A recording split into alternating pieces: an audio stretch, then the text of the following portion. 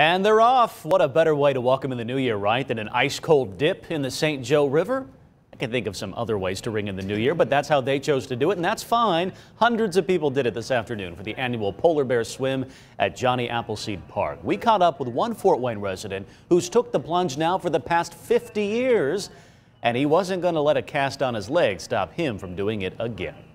No, I went 1 year after my, right after, like a week after I got out of the hospital for pneumonia. My doctor had said, "Don't do that. You can't go swimming this year." I went anyway. Never gotten a cold or anything out of this.